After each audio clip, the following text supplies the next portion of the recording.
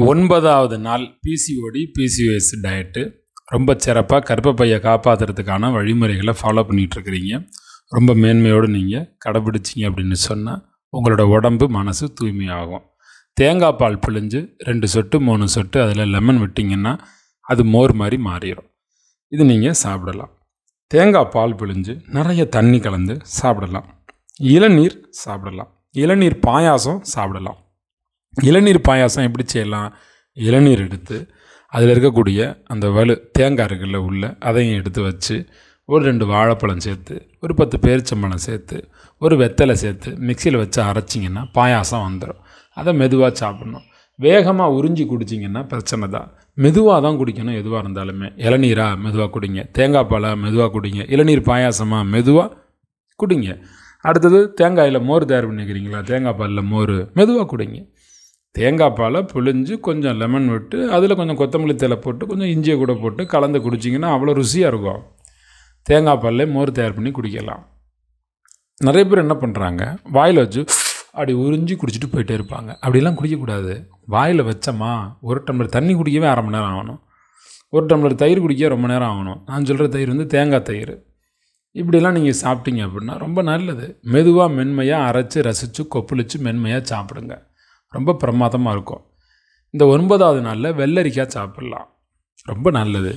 பகல் நேரத்தில் மட்டும்தான் சாப்பிடணும். இரவு நேரத்தில் எதையுமே நீங்கள் சாப்பிடக்கூடாது. இரவில் சாப்பாடை நிறுத்துங்க. இந்த 9வது நாள், 10வது நாள், 11வது நாள் 3 நாட்களும் ஒரு வேலை செய்யணும். என்ன அப்படின்னா, மாதுளம்பழம் இருக்குல்ல, மாதுளம்பழத்தை எடுத்து தோல் உரித்து உள்ளே இருக்கக்கூடிய அந்த முத்துப்பகுதி, அப்புறம் அதில் மஞ்சள் கலரில் ஒரு எல்லோ லேயர் இருக்கும், அதெல்லாமே எடுத்து இரவு நேரம் சாப்பிடணும். 9வது நாள், 10வது நாள், 11வது நாள் 3 நாட்களுக்கும் இரவு நேரத்தில் இது சாப்பிடணும். சாப்பிட்டு எத்தனை சாப்பிட்ணும்? 1 சாப்பிட்லாம், 2 சாப்பிட்லாம், 3 சாப்பிட்லாம். உங்களுக்கு எவ்வளவு தேவையோ அவ்வளவு சாப்பிட்லாம். கட்டாயம் சாப்பிட்ணுமா? ஆமாம். இந்த 3 நாட்களுக்கும் கட்டாயமாக நீங்கள் இதை ஃபாலோ பண்ணணும். எந்த நாளும் நான் இரவு உணவு சொல்லலை. இந்த 3 நாட்களுக்கு இரவு உணவு சொல்கிறேன். 9, 10, 11 இந்த 3 நாட்களுக்கு.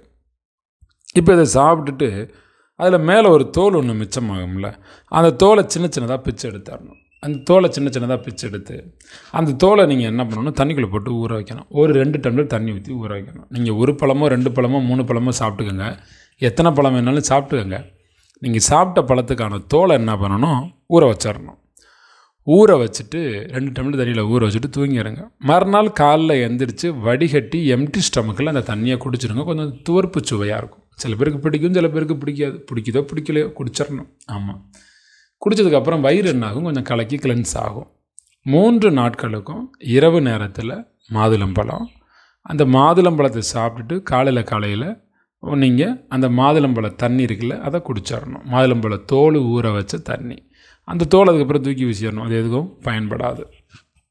இந்த 3 நாட்களுக்குமே நீங்கள் இதை ஃபாலோ பண்ணிங்கன்னா வயிறு கொஞ்சம் கிளென்சிங் ஆகும். யாருக்கு மலம் பிரச்சனை இருக்கோ அவங்களுக்கு உடம்புல எல்லா தொந்தரவும் வந்துடும். மலம் தேங்கவே கூடாது. இயற்கை உணவு எடுக்க எடுக்க மல நாற்றமெல்லாம் போகும், மலக்குற்றமெல்லாம் நீங்கும். உடம்புல இருக்கக்கூடிய பேட் செல்ஸ் எல்லாமே வெளியாகும்.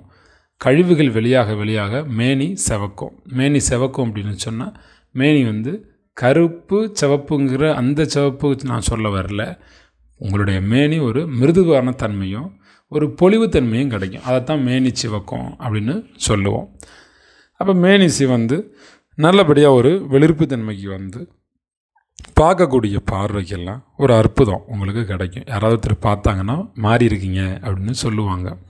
ஏன்னா இயற்கை குளியல் வேறு நம்ம டெய்லி குளிச்சுக்கிட்டு இருக்கிறோம்.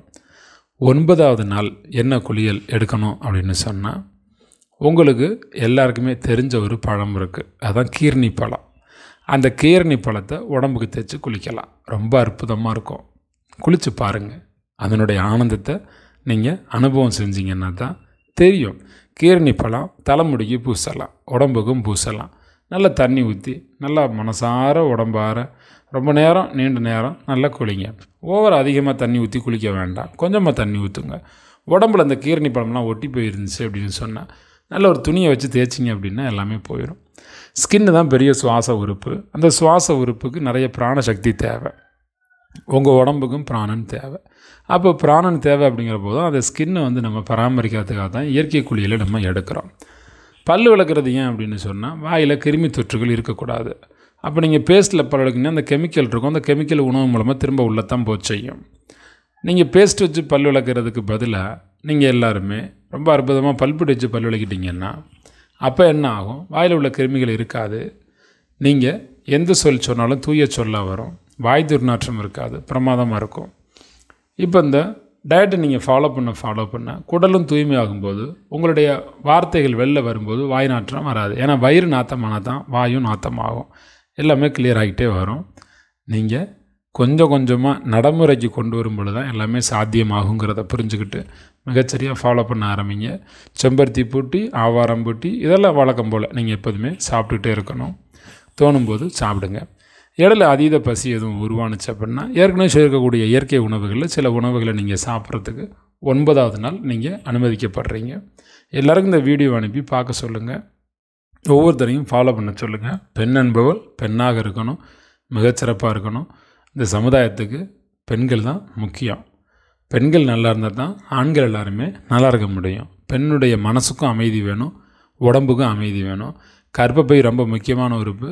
அதை சரி செஞ்சு நல்லபடியாக வாழுங்க, மேன்மை அடைங்க, நல்லா இருக்கணும். நீங்கள் அடுத்த வீடியோவையும் தொடர்ந்து பாருங்கள், 10வது வீடியோவையும் பாருங்கள். எல்லோருக்கும் அனுப்பி வச்சு பார்க்க வைங்க.